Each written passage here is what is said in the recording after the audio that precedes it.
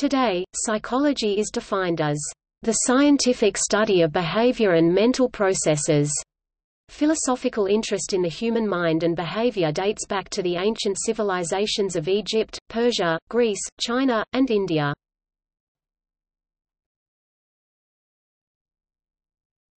Topic overview.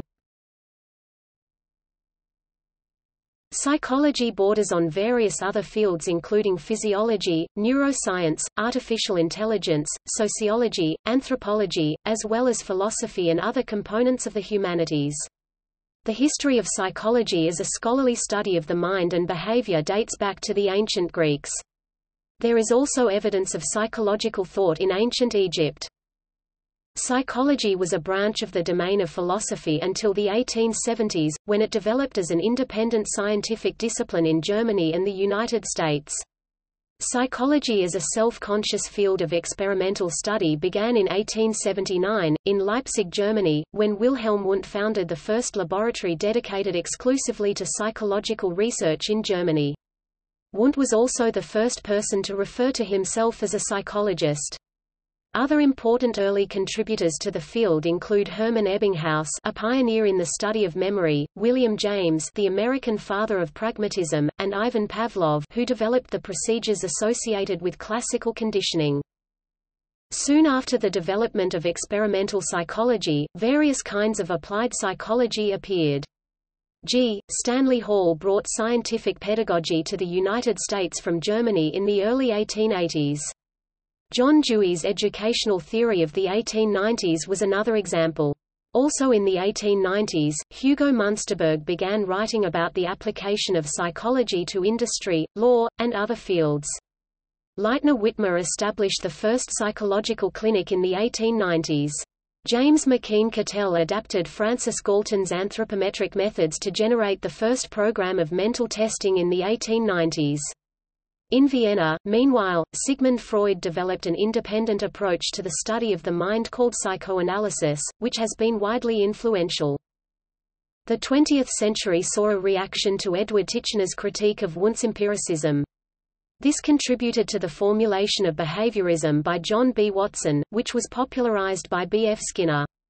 Behaviorism proposed emphasizing the study of overt behavior, because that could be quantified and easily measured.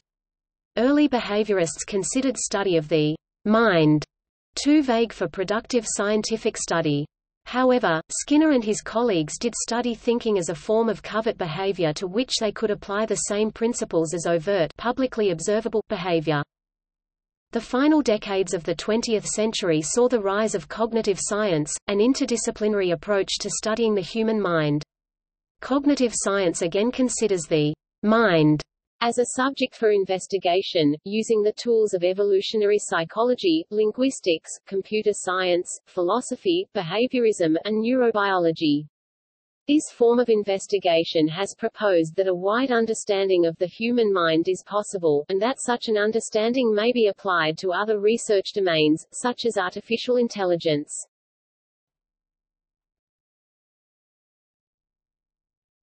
Topic: Early psychological thought.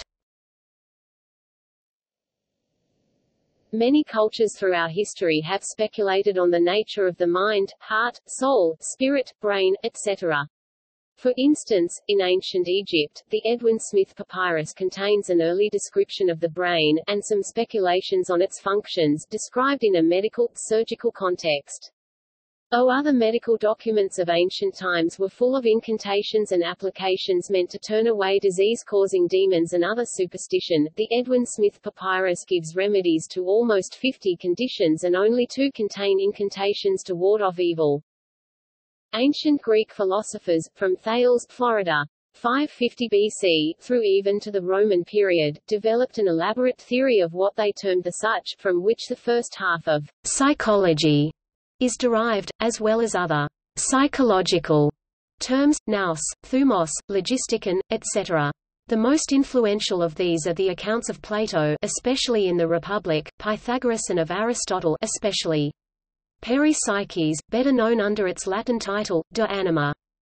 Hellenistic philosophers, viz., the Stoics and Epicureans, diverged from the classical Greek tradition in several important ways, especially in their concern with questions of the physiological basis of the mind. The Roman physician Galen addressed these issues most elaborately and influentially of all. The Greek tradition influenced some Christian and Islamic thought on the topic. In the Judeo-Christian tradition, the Manual of Discipline from the Dead Sea Scrolls, ca. 21 BC to 61 AD notes the division of human nature into two temperaments or opposing spirits of either veracity or perversity. Walter M. Freeman proposes that Thomism is the philosophical system explaining cognition that is most compatible with neurodynamics. In a 2008 article in the journal Mind and Matter entitled, "Non-Linear Brain Dynamics and Intention According to Aquinas." In Asia, China had a long history of administering tests of ability as part of its education system. In the 6th century AD, Lin Xie carried out an early experiment, in which he asked people to draw a square with one hand and at the same time draw a circle with the other, ostensibly to test people's vulnerability to distraction. Some have claimed that this is the first psychology experiment, and, therefore, the beginnings of psychology as an experimental science. India, too, had an elaborate theory of the self. In its Vedanta philosophical writings, medieval Muslim physicians also developed practices to treat patients suffering from a variety of diseases of the mind. Ahmed ibn Sal al-Balkhi (850–934) was among the first, in this tradition, to discuss disorders related to both the body and the mind, arguing that, if the nafs psyche gets sick, the body may also find no joy in life and may eventually develop a physical illness. Al-Balkhi recognized that the body and the soul can be healthy or sick, or balanced or imbalanced. He wrote that imbalance of the body can result in fever, headaches and other bodily illnesses, while imbalance of the soul can result in anger, anxiety, sadness and other NAFS-related symptoms.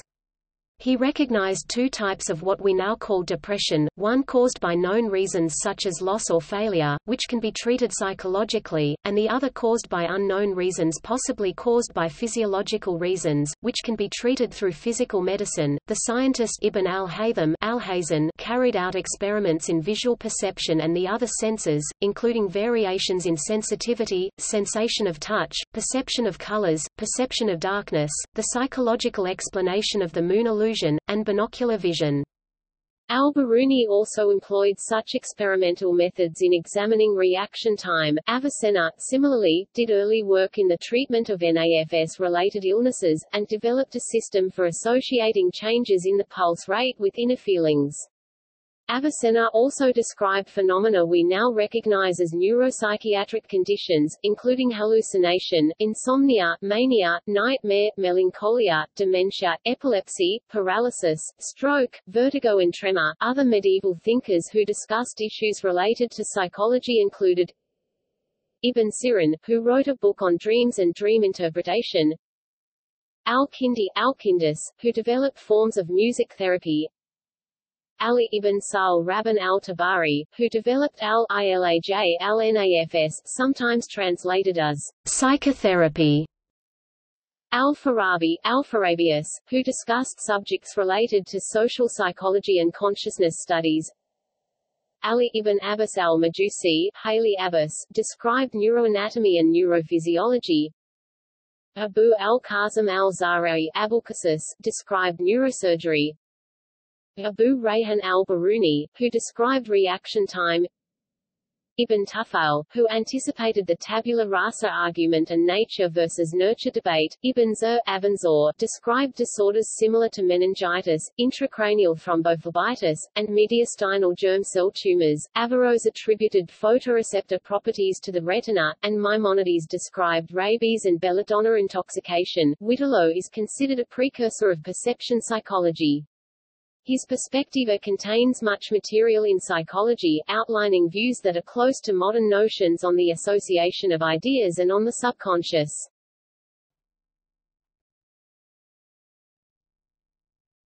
Topic: Beginnings of modern psychology.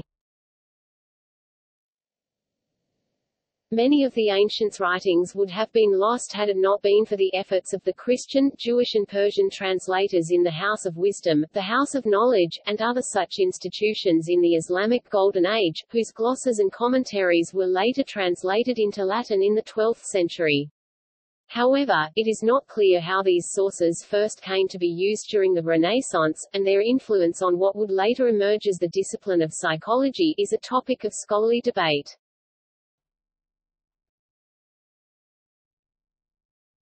Topic: Etymology and early usage of word.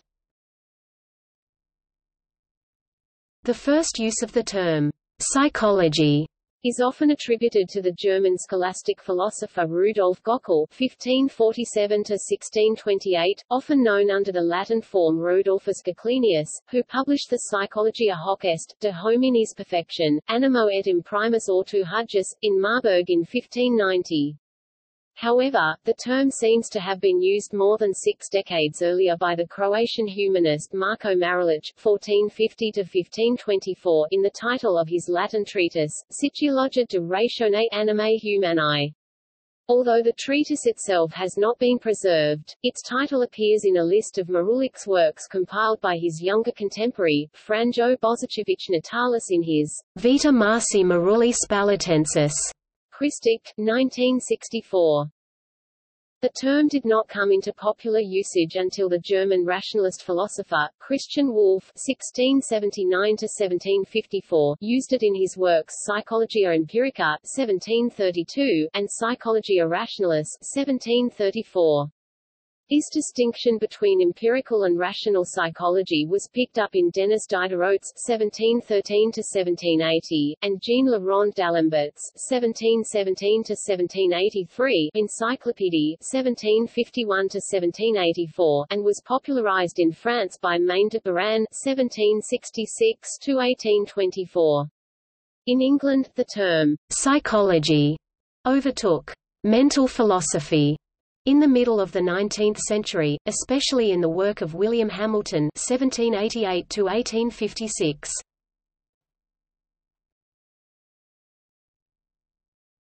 Topic: Enlightenment psychological thought. Early psychology was regarded as the study of the soul in the Christian sense of the term. The modern philosophical form of psychology was heavily influenced by the works of René Descartes (1596–1650) and the debates that he generated, of which the most relevant were the objections to his Meditations on First Philosophy (1641), published with the text. Also important to the later development of psychology were his Passions of the Soul (1649) and Treatise on Man, completed in 1632 but, along with the rest of the world, withheld from publication after Descartes heard of the Catholic Church's condemnation of Galileo. It was eventually published posthumously, in 1664. Although not educated as a physician, Descartes did extensive anatomical studies of bulls' hearts and was considered important enough that William Harvey responded to him. Descartes was one of the first to endorse Harvey's model of the circulation of the blood, but disagreed with his metaphysical framework to explain it. Descartes dissected animals and human cadavers and as a result was familiar with the research on the flow of blood, leading to the conclusion that the body is a complex device that is capable of moving without the soul, thus contradicting the doctrine of the soul.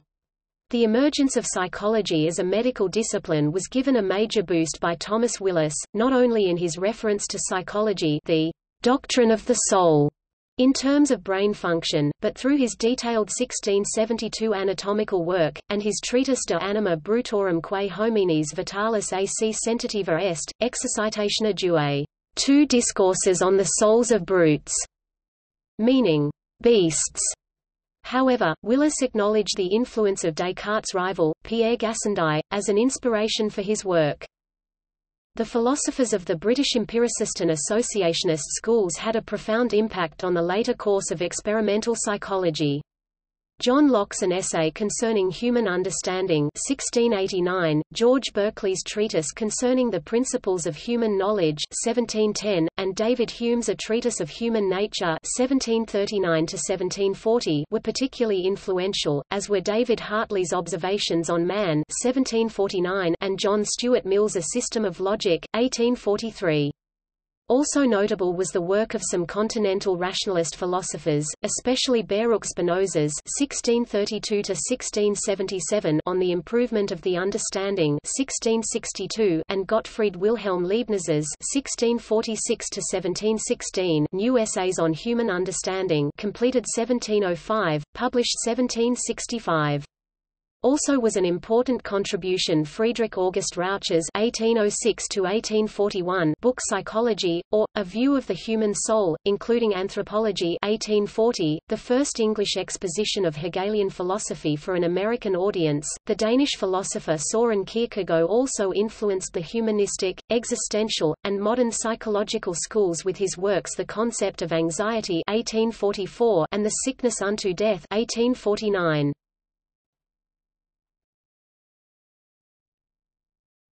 Topic: Transition to contemporary psychology. Also influential on the emerging discipline of psychology were debates surrounding the efficacy of mesmerism, a precursor to hypnosis, and the value of phrenology. The former was developed in the 1770s by Austrian physician Franz Mesmer (1734–1815), who claimed to use the power of gravity, and later of animal magnetism, to cure various physical and mental ills. As Mesmer and his treatment became increasingly fashionable in both Vienna and Paris, it also began to come under the scrutiny of suspicious officials. In 1784, an investigation was commissioned in Paris by King Louis XVI, which included American ambassador Benjamin Franklin, chemist Antoine Lavoisier and physician Joseph Ignace Guillotine, later the popularizer of the guillotine. They concluded that Mesmer's method was useless. Abbé Faria, an Indo-Portuguese priest, revived public attention in animal magnetism. Unlike Mesmer, Faria claimed that the effect was generated from within the mind by the power of expectancy and cooperation of the patient. Although disputed, the magnetic tradition continued among Mesmer's students and others, resurfacing in England in the 19th century in the work of the physician John Elliotson (1791–1868) and the surgeons James Esdale (1808–1859) and James Braid (1795–1860), who reconceptualized it as property of the subject's mind rather than a power of the mesmerists, and relabeled it hypnotism. Mesmerism also continued to have a strong social, if not medical, following in England through the 19th century. See Winter, 1998. Faria's approach was significantly extended by the clinical and theoretical work of Ambroise Auguste Libaud and Hippolyte Bernheim of the Nancy School. Faria's theoretical position, and the subsequent experiences of those in the Nancy School made significant contributions to the later autosuggestion techniques of Émile Coué. It was adopted for the treatment of hysteria by the director of Paris's Salpêtrière Hospital, Jean-Martin Charcot (1825–1893). Phrenology began as organology, a theory of brain structure developed by the German physician Franz Joseph Gall (1758–1828). Gall argued that the brain is divided into a large number of functional organs, each responsible for particular human mental abilities and dispositions: hope, love, spirituality, greed, language, the abilities to detect the size, form, and color of objects, etc. He argued that the larger each of these organs are, the greater the power of the corresponding mental trait. Further, he argued that one could detect the sizes of the organs in a given individual by feeling the surface of that person's skull. Gall's ultra-localizationist position with respect to the brain was soon attacked, most notably by French anatomist Pierre Flourens (1794–1867), who conducted ablation studies on chickens which purported to demonstrate little or no cerebral localization of function. Although Gall had been a serious, if misguided, researcher, his theory was taken by his assistant, Johann Gaspar Spurzheim (1776–1832), and developed into the profitable, popular enterprise of phrenology, which soon spawned, especially in Britain, a thriving industry of independent practitioners. In the hands of Scottish religious leader George Combe (1788–1858), whose book The Constitution of Man was one of the best sellers of the century, phrenology became strongly associated with political reform movements and egalitarian principles. See, e.g., Chapin, 1975, but also see Van Wye, 2004. Phrenology soon spread to America as well, where itinerant practical phrenologists assessed the mental well-being of willing customers. See Sokol, 2001. Emergence of German experimental psychology. Until the middle of the 19th century, psychology was widely regarded as a branch of philosophy. Whether it could become an independent scientific discipline was questioned already earlier on. Immanuel Kant (1724–1804) declared in his Metaphysical Foundations of Natural Science (1786) that psychology might perhaps never become a proper natural science because its phenomena cannot be quantified, among other reasons. Kant proposed an alternative conception of an empirical investigation of human thought, feeling, desire, and action, and lectured on these topics for over 20 years 1772–73 to 1795–96. His Anthropology from a Pragmatic Point of View 1798, which resulted from these lectures, looks like an empirical psychology in many respects. Johann Friedrich Herbert (1776–1841) took issue with what he viewed as Kant's conclusion and attempted to develop a mathematical basis for a scientific psychology.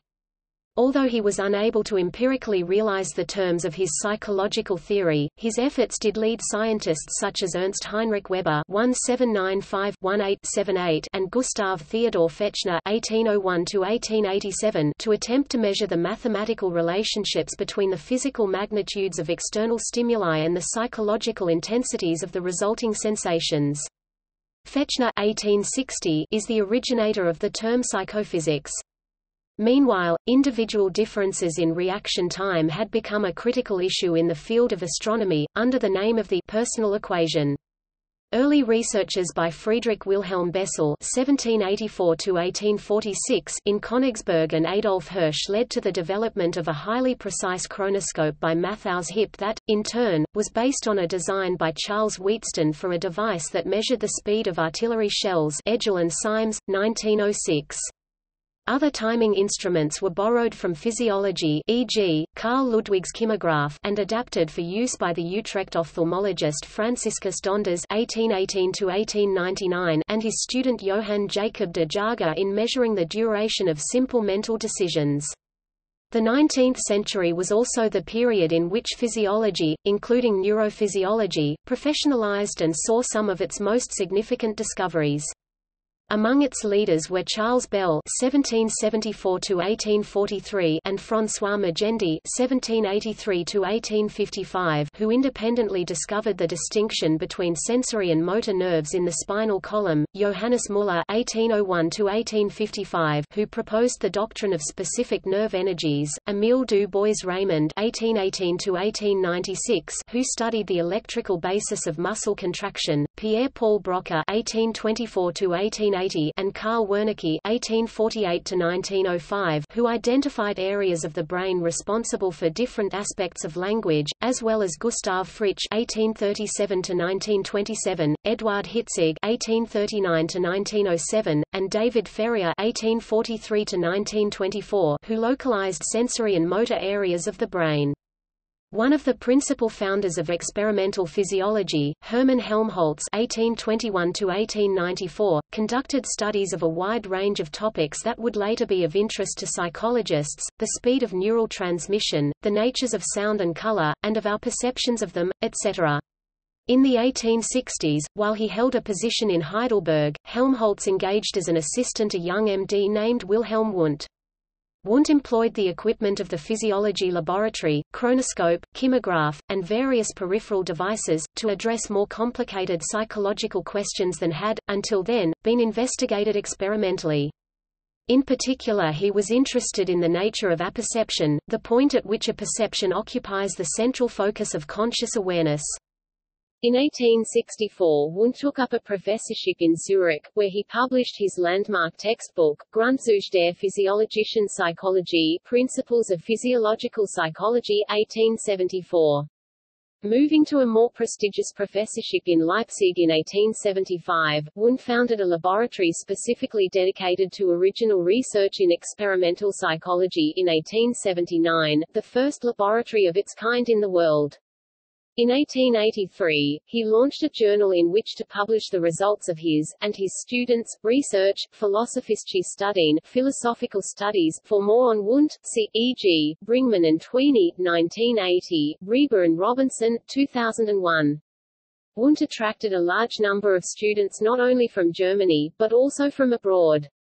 Among his most influential American students were G. Stanley Hall, who had already obtained a Ph.D. from Harvard under the supervision of William James, James McKean Cattell, who was Wundt's first assistant, and Frank Angell, who founded laboratories at both Cornell and Stanford. The most influential British student was Edward Bradford Titchener, who later became professor at Cornell. Experimental psychology laboratories were soon also established at Berlin by Karl Stumpf (1848–1936) and at Göttingen by Georg Elias Müller (1850–1934). Another major German experimental psychologist of the era, though he did not direct his own research institute, was Hermann Ebbinghaus (1850–1909).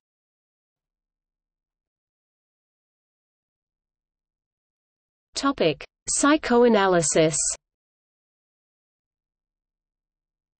Experimentation was not the only approach to psychology in the German-speaking world at this time. Starting in the 1890s, employing the case study technique, the Viennese physician Sigmund Freud developed and applied the methods of hypnosis, free association, and dream interpretation to reveal putatively unconscious beliefs and desires that he argued were the underlying causes of his patients' hysteria. He dubbed this approach psychoanalysis. Freudian psychoanalysis is particularly notable for the emphasis it places on the course of an individual's sexual development in pathogenesis. Psychoanalytic concepts have had a strong and lasting influence on Western culture, particularly on the arts. Although its scientific contribution is still a matter of debate, both Freudian and Jungian psychology revealed the existence of compartmentalized thinking, in which some behavior and thoughts are hidden from consciousness, yet operative as part of the complete personality. Hidden agendas, a bad conscience, or a sense of guilt, are examples of the existence of mental processes in which the individual is not conscious, through choice or lack of understanding, of some aspects of their personality and subsequent behavior. Psychoanalysis examines mental processes which affect the ego. An understanding of these theoretically allows the individual greater choice and consciousness with a healing effect in neurosis and occasionally in psychosis, both of which Richard von Krafft-Ebing defined as diseases of the personality. Carl G. Jung was an associate of Freud's who later broke with him over Freud's emphasis on sexuality. Working with concepts of the unconscious first noted during the 1800s by John Stuart Mill, Krafft-Ebing, Pierre Janet, Theodore Flournoy and others, Jung defined four mental functions which relate to and define the ego, the conscious self, sensation, which tell consciousness that something is there, feelings, which consist of value judgments, and motivate our reaction to what we have sensed, intellect, an analytic function that compares the sensed event to all known others and gives it a class and category, allowing us to understand a situation within a historical process, personal or public. And intuition, a mental function with access to deep behavioral patterns, being able to suggest unexpected solutions or predict unforeseen consequences, as if seeing around corners. As Jung put it, Jung insisted on an empirical psychology on which theories must be based on facts and not on the psychologist's projections or expectations.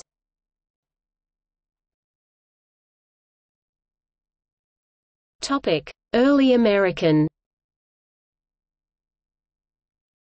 Around 1875 the Harvard physiology instructor, as he then was, William James, opened a small experimental psychology demonstration laboratory for use with his courses. The laboratory was never used, at that time, for original research, and so controversy remains as to whether it is to be regarded as the first experimental psychology laboratory or not. In 1878, James gave a series of lectures at Johns Hopkins University entitled, The Senses and the Brain and Their Relation to Thought, in which he argued, contra Thomas Henry Huxley, that consciousness is not epiphenomenal, but must have an evolutionary function, or it would not have been naturally selected in humans. The same year James was contracted by Henry Holt to write a textbook on the new experimental psychology. If he had written it quickly, it would have been the first English-language textbook on the topic. It was 12 years, however, before his two-volume The Principles of Psychology would be published. In the meantime, textbooks were published by George Trumbull Ladd of Yale 1887 and James Mark Baldwin, then of Lake Forest College 1889. In 1879, Charles Sanders Peirce was hired as a philosophy instructor at Johns Hopkins University. Although better known for his astronomical and philosophical work, Peirce also conducted what are perhaps the first American psychology experiments, on the subject of color vision, published in 1877 in the American Journal of Science, see Cadwallader, 1974.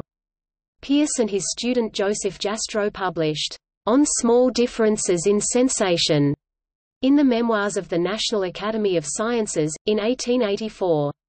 In 1882, Peirce was joined at Johns Hopkins by G. Stanley Hall, who opened the first American research laboratory devoted to experimental psychology in 1883. Peirce was forced out of his position by scandal and Hall was awarded the only professorship in philosophy at Johns Hopkins. In 1887, Hall founded the American Journal of Psychology, which published work primarily emanating from his own laboratory. In 1888, Hall left his Johns Hopkins professorship for the presidency of the newly founded Clark University, where he remained for the rest of his career. Soon, experimental psychology laboratories were opened at the University of Pennsylvania in 1887, by James McKean Cattell, Indiana University 1888, William Lowe Bryan, the University of Wisconsin 1888, Joseph Jastrow, Clark University 1889, Edmund Sanford, the McLean Asylum 1889, William Noyes, and the University of Nebraska 1889, Harry Kirk Wolfe. However, it was Princeton University's Eno Hall, built in 1924, that became the first university building in the United States to be devoted entirely to experimental psychology when it became the home of the university's Department of Psychology. In 1890, William James' The Principles of Psychology finally appeared, and rapidly became the most influential textbook in the history of American psychology. It laid many of the foundations for the sorts of questions that American psychologists would focus on for years to come.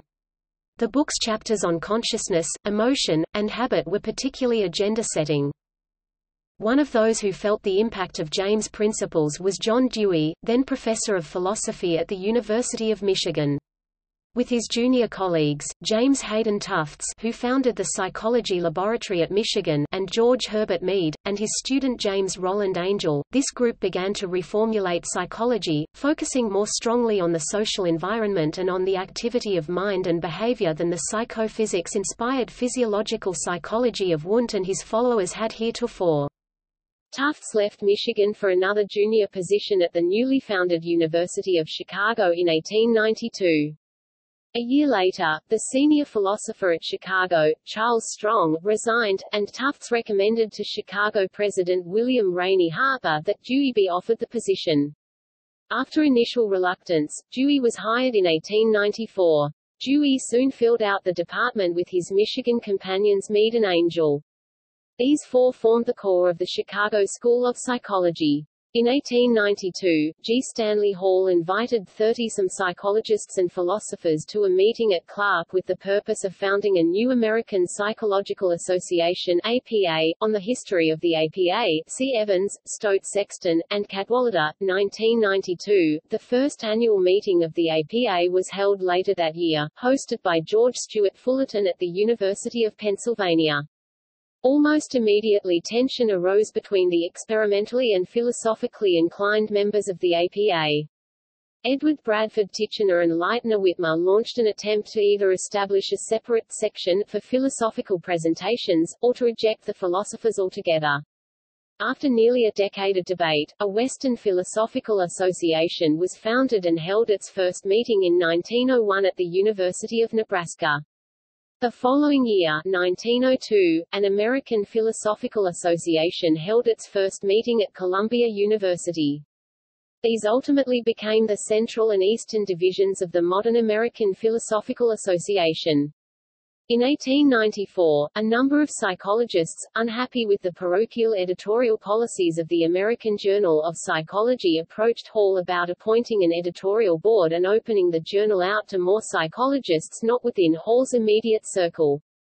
Hall refused, so James McKean Cattell, then of Columbia, and James Mark Baldwin, then of Princeton, co-founded a new journal, Psychological Review, which rapidly grew to become a major outlet for American psychological researchers. Beginning in 1895, James Mark Baldwin, Princeton, Hopkins, and Edward Bradford Titchener, Cornell, entered into an increasingly acrimonious dispute over the correct interpretation of some anomalous reaction time findings that had come from the Wundt laboratory, originally reported by Ludwig Lang and James McKean Cattell. In 1896, James Roland Angell and Addison W. Moore, Chicago, published a series of experiments in Psychological Review appearing to show that Baldwin was the more correct of the two. However, they interpreted their findings in light of John Dewey's new approach to psychology, which rejected the traditional stimulus-response understanding of the reflex arc in favor of a circular account in which what serves as stimulus, and what as response, depends on how one views the situation. The full position was laid out in Dewey's landmark article, The Reflex Arc Concept in Psychology, which also appeared in Psychological Review in 1896. Titchener responded in Philosophical Review 1898-1899 by distinguishing his austere structural approach to psychology from what he termed the Chicago group's more applied, functional approach, and thus began the first major theoretical rift in American psychology between structuralism and functionalism.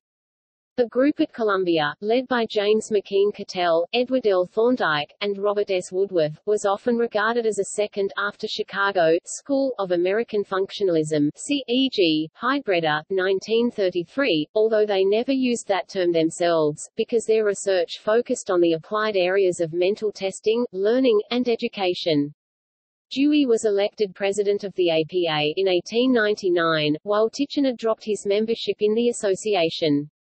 In 1904, Titchener formed his own group, eventually known as the Society of Experimental Psychologists. Jastrow promoted the functionalist approach in his APA presidential address of 1900, and Angell adopted Titchener's label explicitly in his influential textbook of 1904 and his APA presidential address of 1906. In reality, structuralism was, more or less, confined to Titchener and his students. It was Titchener's former student E. G. Boring, writing A History of Experimental Psychology 1929–1950, the most influential textbook of the 20th century about the discipline, who launched the common idea that the structuralism-functionalism debate was the primary fault line in American psychology at the turn of the 20th century. Functionalism, broadly speaking, with its more practical emphasis on action and application, better suited the American cultural style, and, perhaps more important, was more appealing to pragmatic university trustees and private funding agencies.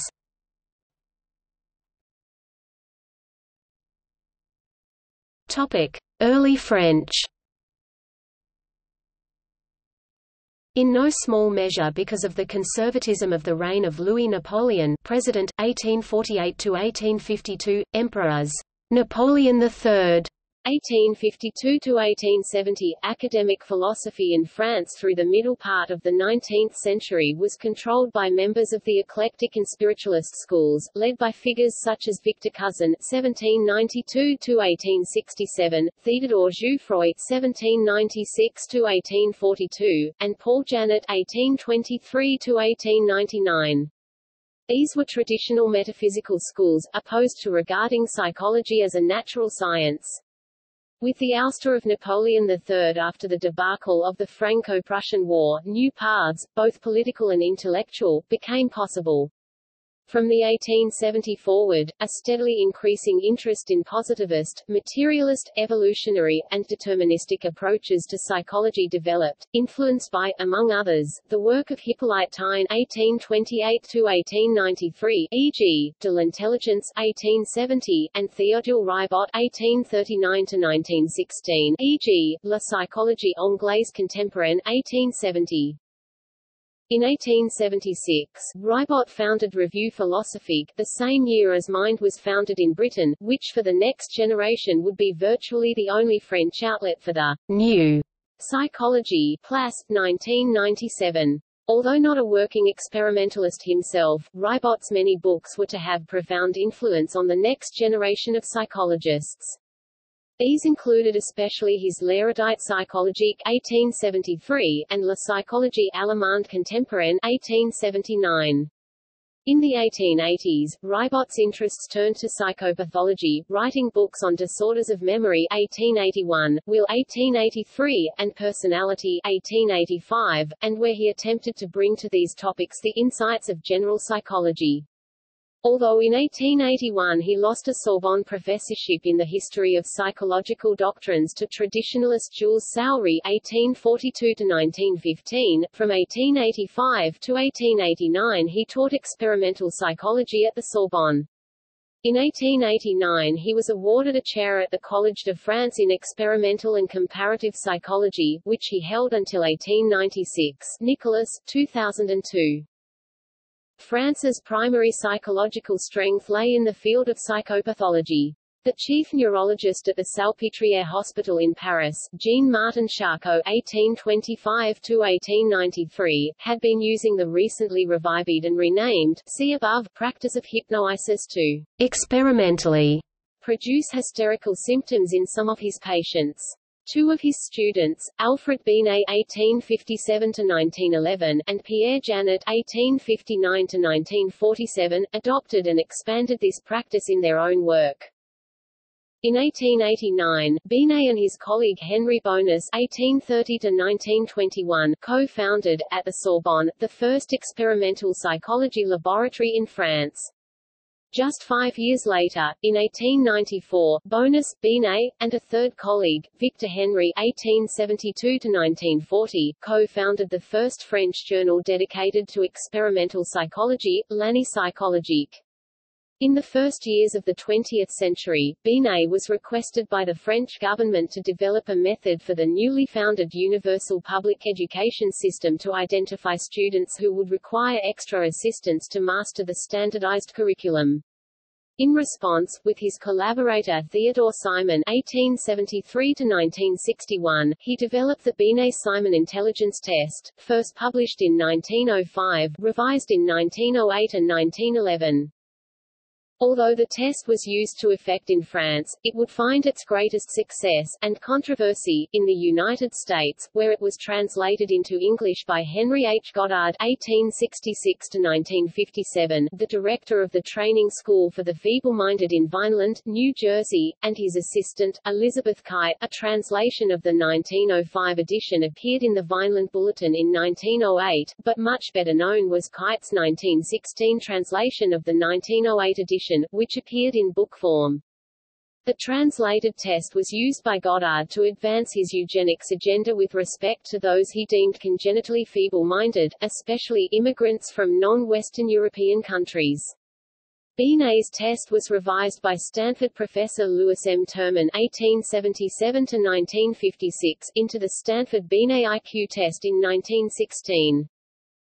With Binet's death in 1911, the Sorbonne Laboratory and L'Année psychologique fell to Henri Pierron (1881–1964).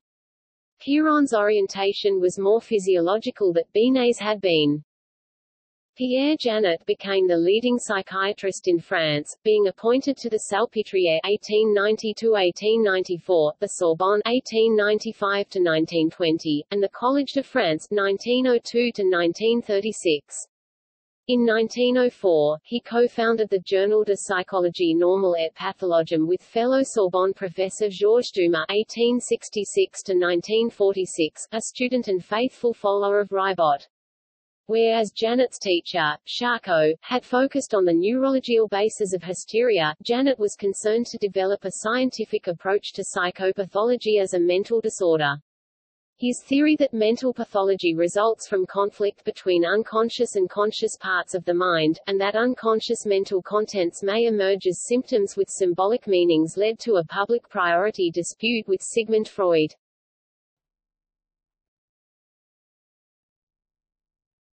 Topic: Early British. Although the British had the first scholarly journal dedicated to the topic of psychology, Mind, founded in 1876 by Alexander Bain and edited by George Croom Robertson, it was quite a long while before experimental psychology developed there to challenge the strong tradition of mental philosophy. The experimental reports that appeared in Mind in the first 2 decades of its existence were almost entirely authored by Americans, especially G. Stanley Hall and his students, notably Henry Herbert Donaldson and James McKeen Cattell. Francis Galton's (1822–1911) anthropometric laboratory opened in 1884. Their people were tested on a wide variety of physical, e.g., strength of blow, and perceptual, e.g., visual acuity, attributes. In 1886 Galton was visited by James McKeen Cattell, who would later adapt Galton's techniques in developing his own mental testing research program in the United States. Galton was not primarily a psychologist, however. The data he accumulated in the anthropometric laboratory primarily went towards supporting his case for eugenics. To help interpret the mounds of data he accumulated, Galton developed a number of important statistical techniques, including the precursors to the scatterplot and the product moment correlation coefficient, later perfected by Carl Pearson, 1857–1936. Soon after, Charles Spearman (1863–1945) developed the correlation-based statistical procedure of factor analysis in the process of building a case for his two-factor theory of intelligence, published in 1901. Spearman believed that people have an inborn level of general intelligence or G which can be crystallized into a specific skill in any of a number of narrow content area S, or specific intelligence. Laboratory psychology of the kind practiced in Germany and the United States was slow in coming to Britain. Although the philosopher James Ward (1843–1925) urged Cambridge University to establish a psychophysics laboratory from the mid-1870s forward, it was not until the 1891 that they put so much as £50 towards some basic apparatus. Bartlett, 1937. A laboratory was established through the assistance of the Physiology Department in 1897 and a lectureship in psychology was established which first went to W. H. R. Rivers (1864–1922). Soon Rivers was joined by C. S. Myers (1873–1946) and William McDougall (1871–1938). This group showed as much interest in anthropology as psychology, going with Alfred Court Haddon (1855–1940) on the famed Torres Straits expedition of 1898. In 1901 the Psychological Society was established, which renamed itself the British Psychological Society in 1906, and in 1904 Ward and Rivers co-founded the British Journal of Psychology.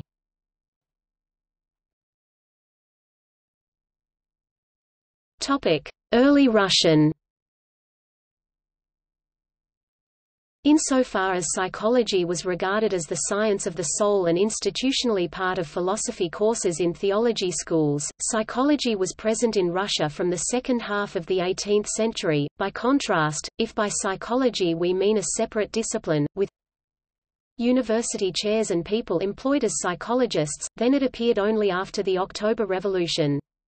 All the same, by the end of the 19th century, many different kinds of activities called psychology had spread in philosophy, natural science, literature, medicine, education, legal practice, and even military science. Psychology was as much a cultural resource as it was a defined area of scholarship. The question, "Who is to develop psychology and how?" was of such importance that Ivan Sessionov, a physiologist and doctor by training and a teacher in institutions of higher education, chose it as the title for an essay in 1873. His question was rhetorical, for he was already convinced that physiology was the scientific basis on which to build psychology. The response to Sessionov's popular essay included one, in 1872–1873, from a liberal professor of law, Konstantin Kavalin. He supported a psychology drawing on ethnographic materials about national character, a program that had existed since 1847, when the ethnographic division of the recently founded Russian Geographical Society circulated a request for information on the people's way of life, including intellectual and moral abilities. This was part of a larger debate about national character, national resources, and national development, in the context of which a prominent linguist, Alexander Potevnya, began, in 1862, to publish studies of the relation between mentality and language. Although it was the history and philology departments that traditionally taught courses in psychology, it was the medical schools that first introduced psychological laboratories and courses on experimental psychology. As early as the 1860s and 1870s, I.M. Balansky (1827–1902) at the Military Surgical Academy, which changed its name in the 1880s to the Military Medical Academy, in St. Petersburg, and Sergei Korzakov, a psychiatrist at Moscow University, began to purchase psychometric apparatus. Vladimir Bekhterev created the first laboratory, a special space for psychological experiments, in Kazan, in 1885. At a meeting of the Moscow Psychological Society in 1887, the psychiatrists Grigory Roslimo and Ardalian Tokarsky (1859–1901) demonstrated both Wundt's experiments in hypnosis. In 1895, Tokarsky set up a psychological laboratory in the psychiatric clinic of Moscow University with the support of its head, Korzakov, to teach future psychiatrists about what he promoted as new and necessary techniques. In January 1884, the philosophers Matvei Troitsky and Yakov Grot founded the Moscow Psychological Society. They wished to discuss philosophical issues, but because anything called philosophical could attract official disapproval, they used psychological as a euphemism. In 1907, Georgy Chelpanov announced a 3-year course in psychology based on laboratory work and a well-structured teaching seminar. In the following years, Chelpanov traveled in Europe and the United States to see existing institutes. The result was a luxurious 4-story building for the Psychological Institute of Moscow with well-equipped laboratories, opening formally on March 23, 1914. Topic: Second-generation German.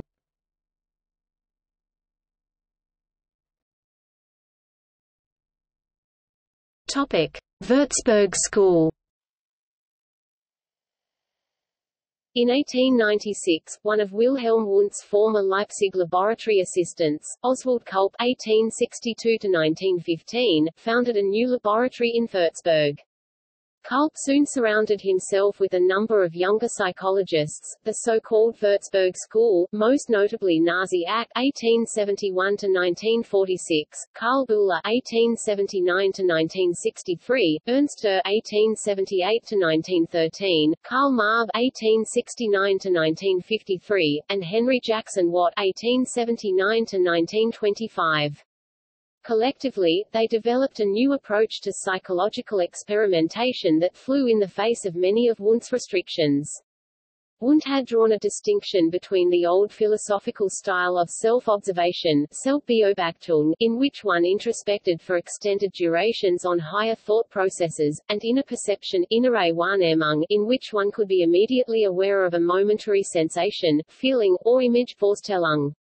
The former was declared to be impossible by Wundt, who argued that higher thought could not be studied experimentally through extended introspection, but only humanistically through Völkerpsychologie, folk psychology. Only the latter was a proper subject for experimentation. The Würzburgers, by contrast, designed experiments in which the experimental subject was presented with a complex stimulus, for example a Nietzschean aphorism or a logical problem, and after processing it for a time, for example interpreting the aphorism or solving the problem, retrospectively reported to the experimenter all that had passed through his consciousness during the interval. In the process, the Würzburgers claimed to have discovered a number of new elements of consciousness over and above Wundt's sensations, feelings, and images, including Bewusstseinslagen, conscious sets, Bewusstsein, awarenesses, and Gedanken, thoughts. In the English language literature, these are often collectively termed imageless thoughts, and the debate between Wundt and the Würzburgers, the imageless thought controversy.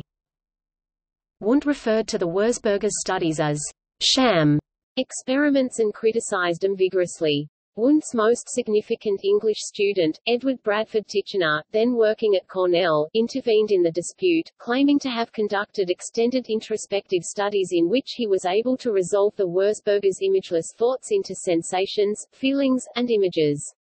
He thus, paradoxically, used a method of which Wundt did not approve in order to affirm Wundt's view of the situation. The imageless thought debate is often said to have been instrumental in undermining the legitimacy of all introspective methods in experimental psychology and, ultimately, in bringing about the behaviorist revolution in American psychology. It was not without its own delayed legacy, however. Herbert A. Simon 1981 cites the work of one Würzburg psychologist in particular, Otto Sells (1881–1943), for having inspired him to develop his famous problem-solving computer algorithms, such as logic theorist and general problem solver, and his thinking out loud method for protocol analysis. In addition, Karl Popper studied psychology under Buhler and Sells, and appears to have brought some of their influence, unattributed, to his philosophy of science.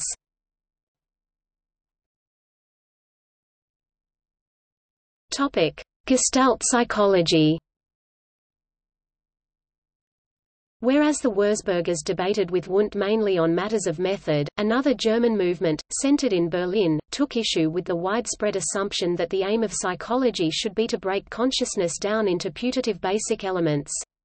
Instead, they argued that the psychological whole has priority in that the parts are defined by the structure of the whole, rather than vice versa.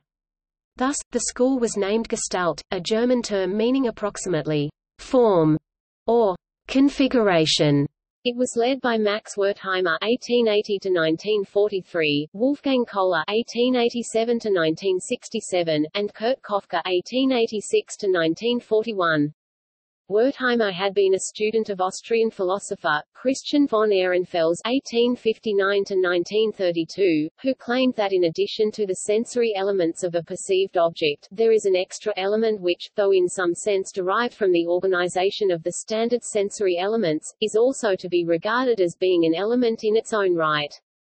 He called this extra element Gestaltqualität or form quality. For instance, when one hears a melody, one hears the notes plus something in addition to them which binds them together into a tune, the Gestaltqualität.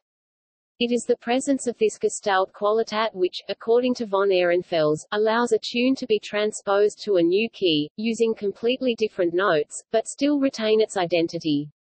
Wertheimer took the more radical line that, "What is given me by the melody does not arise as a secondary process from the sum of the pieces as such.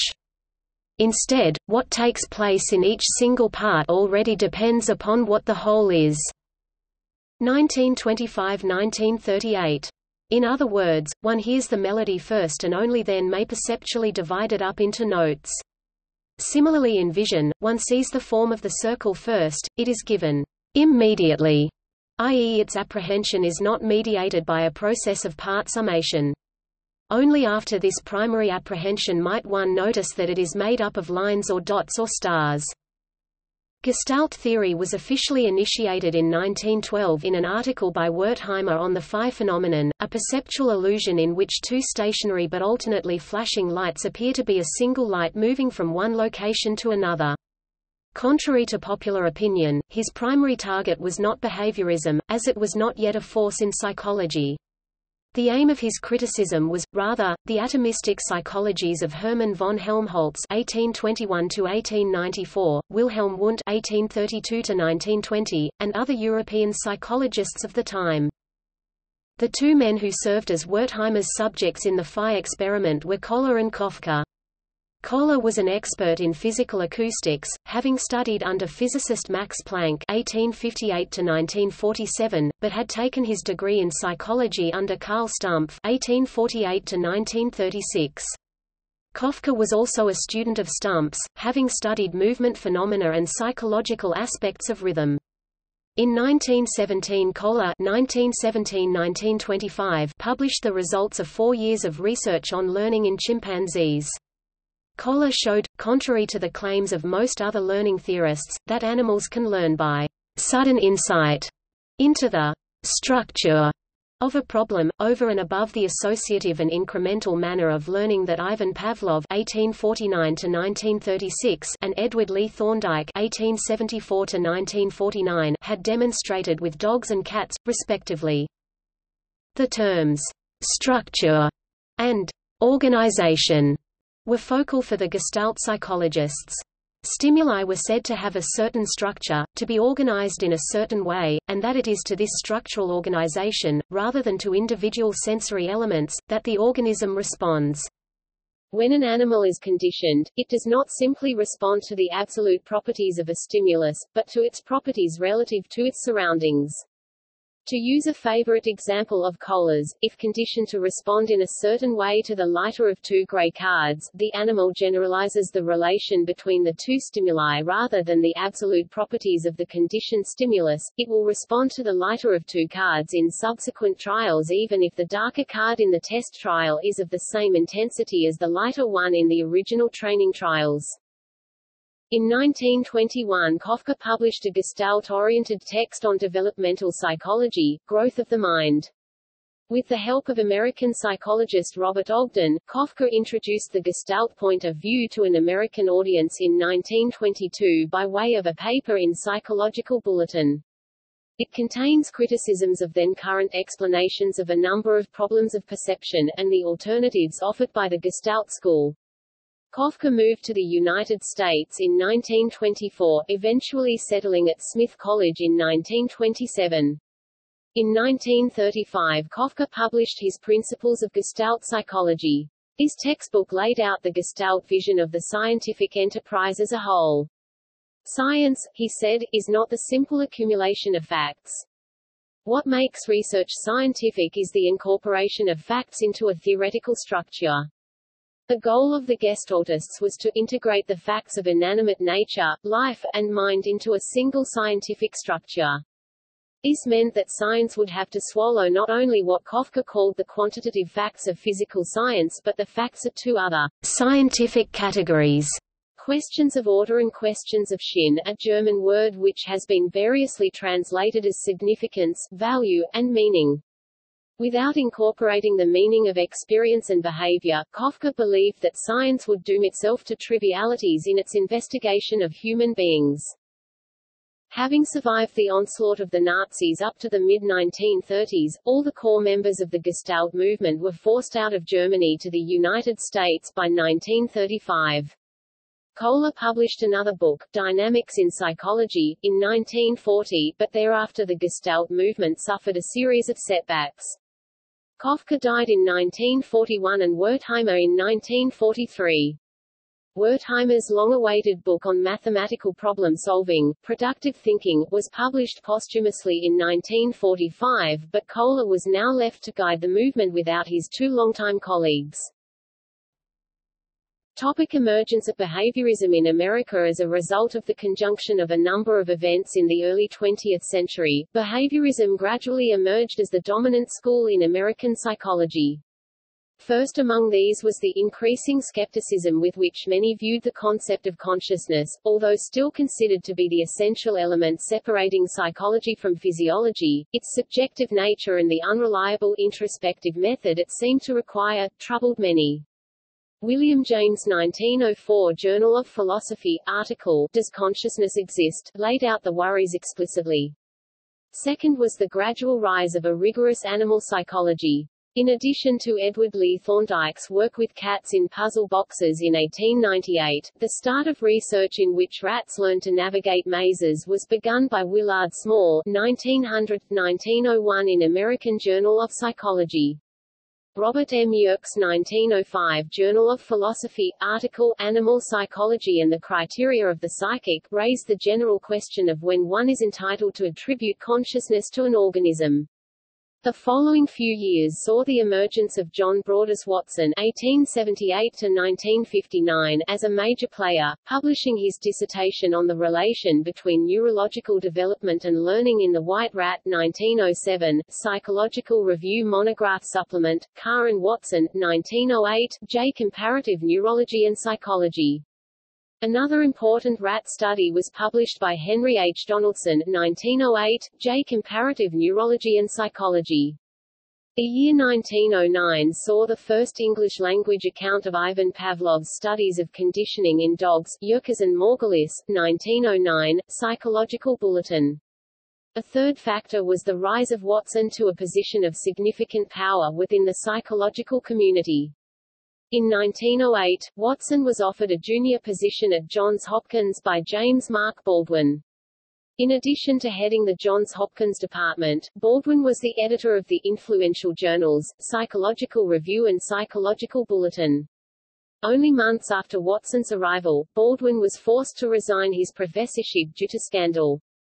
Watson was suddenly made head of the department and editor of Baldwin's journals. He resolved to use these powerful tools to revolutionize psychology in the image of his own research. In 1913 he published in Psychological Review the article that is often called the Manifesto of the Behaviorist Movement, Psychology as the Behaviorist Views It. There he argued that psychology is a purely objective experimental branch of natural science, introspection forms no essential part of its methods, and the behaviorist recognizes no dividing line between man and brute. The following year, 1914, his first textbook, Behavior, went to press. Although behaviorism took some time to be accepted as a comprehensive approach, see Samuelson, 1981, in no small part because of the intervention of World War I, by the 1920s Watson's revolution was well underway. The central tenet of early behaviorism was that psychology should be a science of behavior, not of the mind, and rejected internal mental states such as beliefs, desires, or goals. Watson himself, however, was forced out of Johns Hopkins by scandal in 1920. Although he continued to publish during the 1920s, he eventually moved on to a career in advertising. See Kuhn, 1994. Among the behaviorists who continued on, there were a number of disagreements about the best way to proceed. Neo-behaviorists such as Edward C. Tolman, Edwin Guthrie, Clark L. Hull, and B.F. Skinner debated issues such as 1. Whether to reformulate the traditional psychological vocabulary in behavioral terms or discard it in favor of a wholly new scheme, 2. Whether learning takes place all at once or gradually, 3. Whether biological drives should be included in the new science in order to provide a motivation for behavior, and 4. To what degree any theoretical framework is required over and above the measured effects of reinforcement and punishment on learning.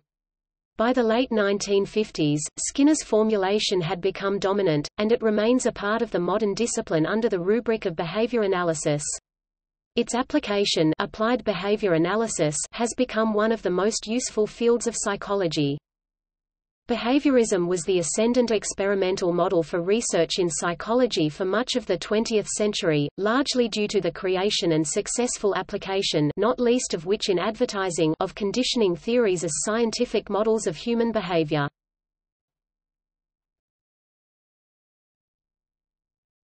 Topic: Second generation francophone.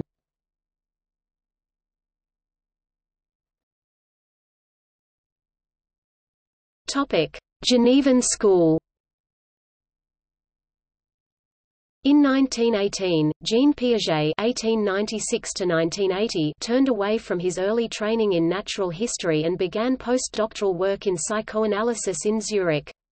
In 1919, he moved to Paris to work at the Binet-Simon lab. However, Binet had died in 1911 and Simon lived and worked in Rouen. His supervision therefore came indirectly from Pierre Janet, Binet's old rival and a professor at the Collège de France.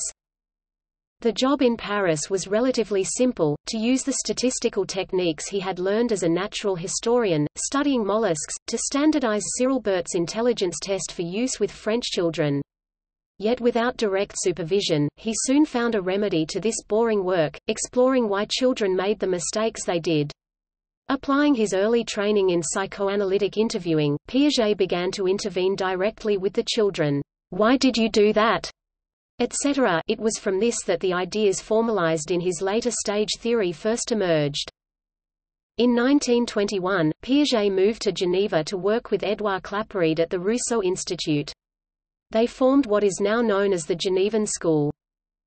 In 1936, Piaget received his first honorary doctorate from Harvard.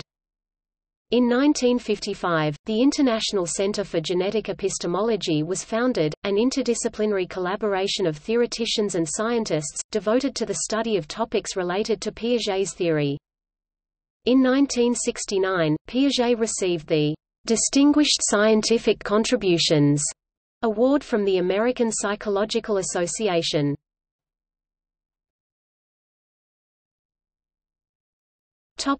Cognitivism.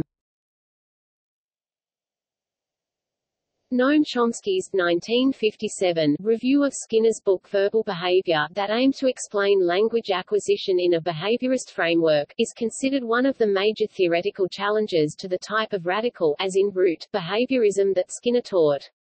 Chomsky claimed that language could not be learned solely from the sort of operant conditioning that Skinner postulated. Chomsky's argument was that people could produce an infinite variety of sentences unique in structure and meaning, and that these could not possibly be generated solely through experience of natural language. As an alternative, he concluded that there must be internal mental structures, states of mind of the sort that behaviorism rejected as illusory. The issue is not whether mental activities exist, it is whether they can be shown to be the causes of behavior. Similarly, work by Albert Bandura showed that children could learn by social observation, without any change in overt behavior, and so must, according to him, be accounted for by internal representations.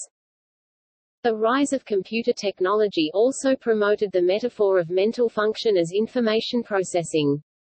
This, combined with a scientific approach to studying the mind, as well as a belief in internal mental states, led to the rise of cognitivism as the dominant model of the mind. Links between brain and nervous system function were also becoming common, partly due to the experimental work of people like Charles Sherrington and Donald Hebb, and partly due to studies of people with brain injury. See cognitive neuropsychology. With the development of technologies for accurately measuring brain function, neuropsychology and cognitive neuroscience have become some of the most active areas in contemporary psychology. With the increasing involvement of other disciplines, such as philosophy, computer science, and neuroscience, in the quest to understand the mind, the umbrella discipline of cognitive science has been created as a means of focusing such efforts in a constructive way.